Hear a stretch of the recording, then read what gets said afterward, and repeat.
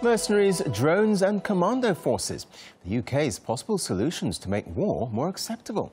The military has come up with a list of recommendations to ease the nation's war fatigue and drum up support for military campaigns. RT's Laura Smith examines the methods being looked at. How to sell a war to a British public that's not buying.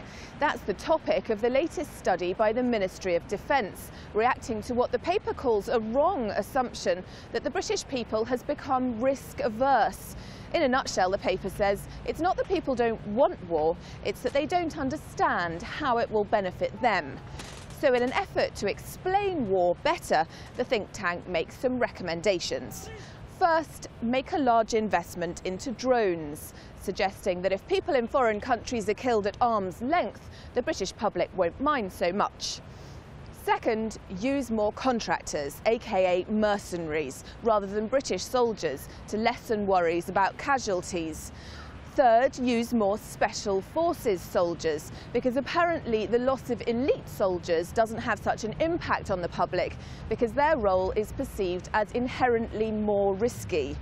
And fourth, something military families are already calling disgraceful, reduce the profile of repatriation ceremonies, processions of hearses carrying coffins draped in the Union Jack when bodies are brought back from Afghanistan. But a war-weary British public isn't keen on having its opinion swayed and is particularly adamant about keeping repatriation ceremonies in the public eye. Yeah, I think they should be respected for what they've done and we should be aware of it.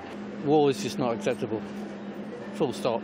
And I don't think there's anything they can do or say or organise or publish to make war any more palatable than it is, and it should be avoided wherever possible. I think basically they shouldn't be going to war at all. We'd probably try and avoid war rather than try and make it sound a bit nicer. Interestingly, the paper appears prescient as it was written before the British Parliament voted against getting involved in Syria under the immense weight of public opinion. But it seems unlikely that the public will be manipulated into supporting conflict quite as easily as this.